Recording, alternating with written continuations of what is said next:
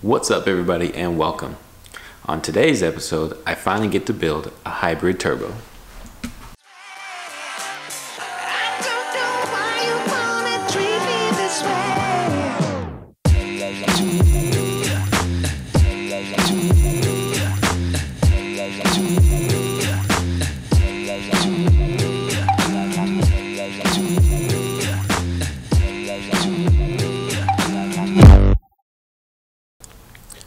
So let's check out what I got today. To start off, I got a brand new eBay turbo that's going to be my donor. Don't worry folks, the only thing I'm using from this is the compressor housing, the wheel that's inside, and the back plate. I got my new Garrett turbine wheel, and then I got the stock turbo with the parts that I'm going to use. Unfortunately, you don't get to see me take apart the stock turbo because she's already empty inside.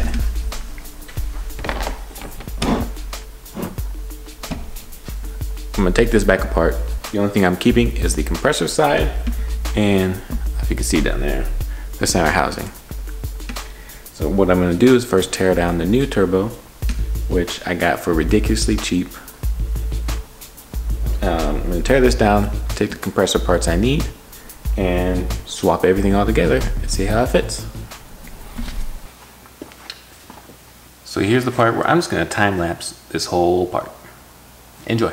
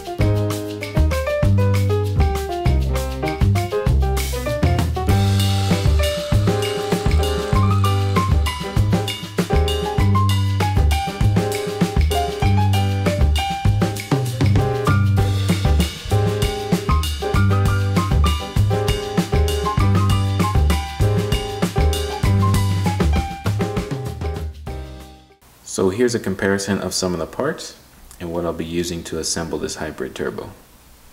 Here's the new and the old turbine wheels.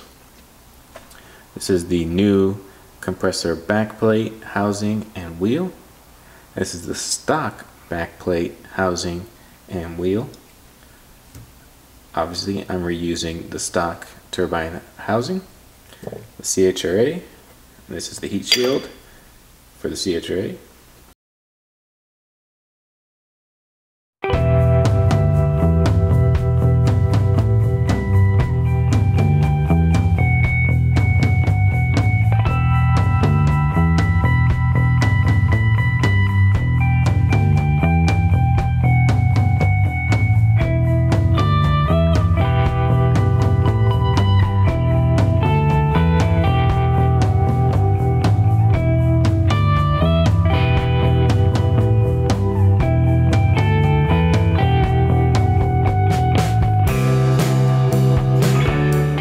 So the sizing is just a little bit off between, basically the distance between these is just a hair off. So I'm just gonna drill these out ever so tiny to give me the extra clearance I need.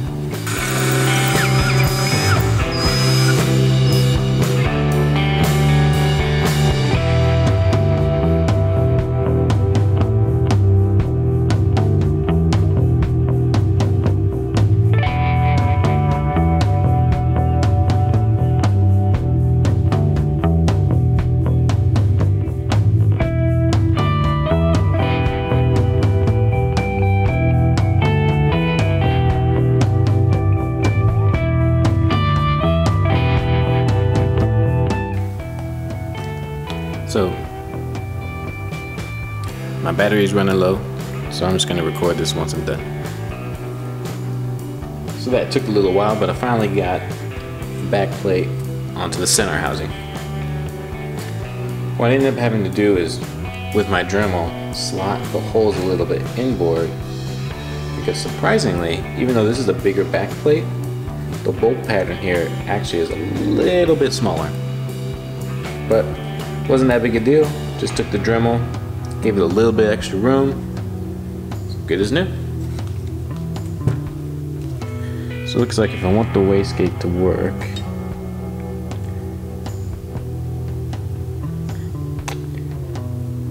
I got a couple options. I can get a new bracket and a new wastegate actuator, or I can try slotting the bracket here. See how well that works. Yesterday when I finished, I thought I was going to need a new wastegate actuator and mount. However, after matching up one of the retainers for the turbine, I realized I was able to, I can actually slot the wastegate actuator bracket, the holes on the bracket, and still have enough material left to secure this thing on there. So, as you can see here, I've already made some marks on the bracket of how much material I need to remove, and then I'm going to go ahead and test fit it onto the turbine,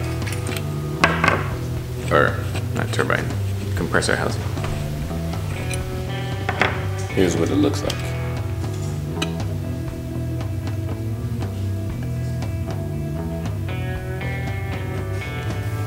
Now I'm going to put the rest of the turbo together and see how it works.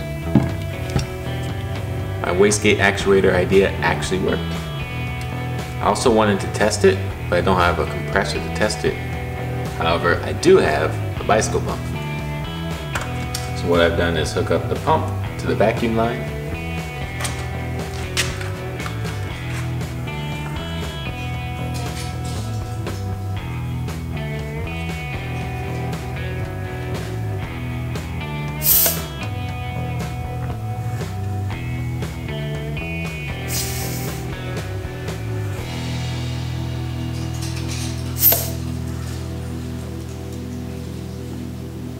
Amazing.